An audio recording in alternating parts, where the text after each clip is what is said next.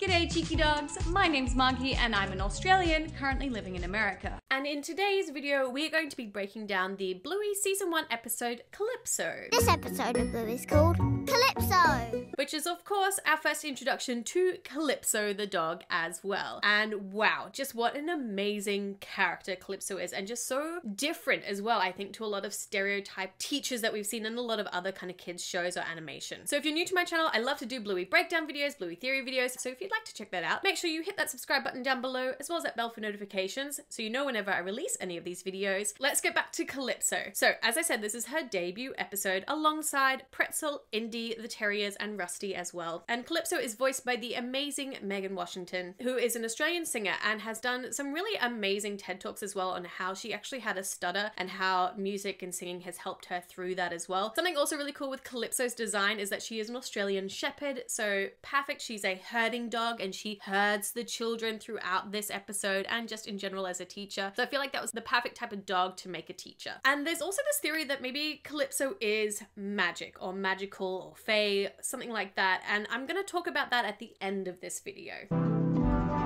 So the next thing then of course I want to bring up is the school. So this is the first time that we get to see Bluey's school. It is based on a real life Steiner school in Brisbane that Joe Brum's daughters went to. But something of note is in real life in Brisbane, the Steiner school is close by to sort of the Red Hill Paddington area where we know Bluey's house is located. But in the show, Bluey's school is actually in the Glasshouse Mountains, which is a 1-hour drive away from Paddington and Red Hill. So that could always be why they may be running late, is because that's a really long drive for them to get to. Something else with the school is you might notice that there's gnomes everywhere. They're talking about gnomes, they're singing about gnomes, the gnomes are just all over the place. And that's because Steiner schools in real life actually have a really big gnome philosophy, I guess it is. It's to help teach about the environment and empathy with the environment and what's around you. But that's an actual real world thing, and that's why we constantly see gnomes throughout Bluey's house and in Bluey's school as well. There are of course some really cute dog details in the school as well. There's little dog bones cut out of the benches as well as on Calypso's table too. The next thing I want to talk about though is the music. And a lot of people when they saw this episode were reminded of the movie Babe, and that's because the same classical music is used in both of them. It is Saint-Saëns Symphony No.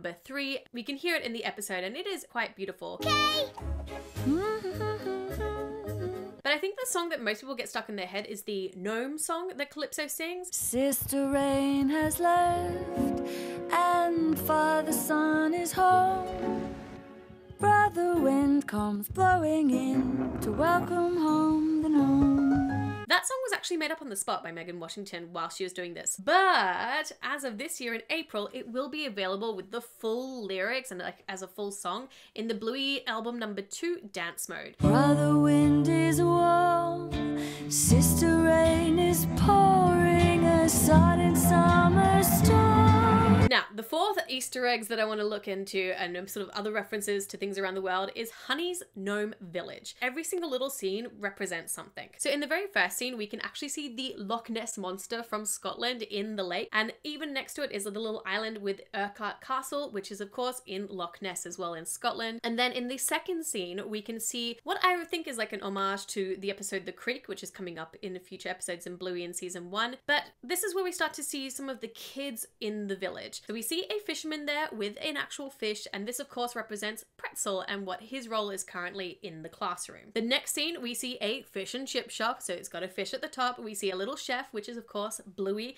as well as 2 customers, which is Coco and Chloe. The next scene, we see a market scene, and we see some mums there carrying their babies in like the little wraps as well, which again is replicating what the other girls around Honey are playing at that time. And then we get the iconic road crossing, which of course straight away is what I noticed. It was from the Beatles, Abbey Road. It's a famous photograph and people constantly replicate it. But something even more unique about this is it's obviously Calypso and the 3 terriers. So the adult there has a little like blue gnome scarf, just like Calypso, and then we've got 3 identical little gnome doggies following her, which of course replicate the terriers. The next little fun details are all to do with Chloe. Now, Chloe does say while she's holding her baby that she's been up all night, didn't sleep last night, which is exactly what her mum says to Bandit in the episode Wagon Ride. So obviously Chloe's listening to this and repeating what she hears at home. But something else that Chloe has is that she's called her little baby Roderick. And this is a 101 Dalmatians live movie reference. So in the live movie, the nanny calls Roger Roderick instead of Roger, and I feel like this is just a really funny callback to that. We also see in future episodes more 101 Dalmatian references with Chloe, especially in the episode Octopus. The next group of kids I want to focus on though is the terriers, and they've got some really fun historical references. We're Romans!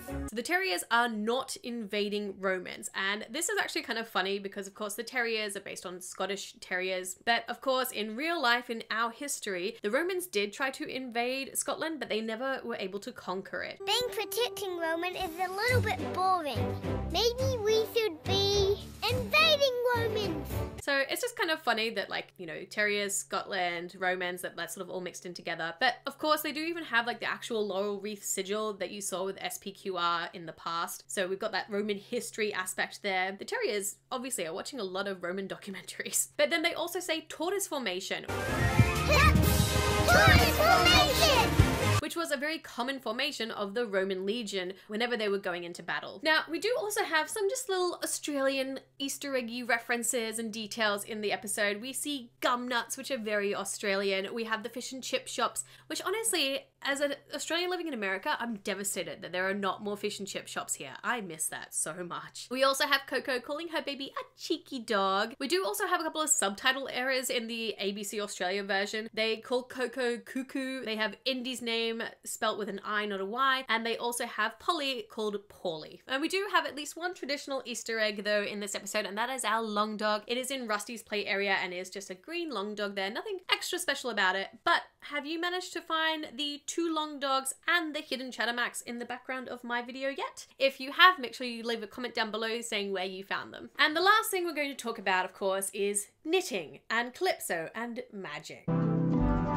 Now, there's a bit of an idea that maybe Calypso is a little bit magical because, of course, in real life, no teacher could just be chilling out, weaving some yarn while the kids play all nice and perfectly. Like that just, as someone who was a teacher, like that just doesn't exist. It doesn't matter how good your kids are. They aren't all ever going to be playing perfectly like that. So that's where the idea is that maybe she's actually like weaving a spell as she's weaving those threads to keep everyone calm, to get them more connected and linked together. Because at the very end of the episode, we do see her holding up a red woven bracelet, which straight away for me reminded me of either the Kabbalah bracelet or just the red good luck bracelet you see in a lot of different cultures and religions. And of course, something really special about those is that they signify, you know, a lot of spiritual stuff, a lot of good luck charms, as well as connection. And that is what this whole episode is about, is how everyone's individual play is actually all connected together. Even Honey, who's off by herself, she's creating everyone's play in a little village by herself. Of course, we have the fish and chip shop that has no fish, so we need Pretzel who's fishing. We also need someone to work at the fish and chip shop, so we have Indy helping out to earn money so that she has somewhere to stay because it's too cramped with all three mums living together. So it is just like this beautiful thing that Calypso is the one sort of helping them all connect by just like mentioning little things to them, but also she's showing that connection in what she's weaving as well. So for me, this episode is definitely a 5 out of 5. I think it's just so beautiful and so unique and such a fun episode to see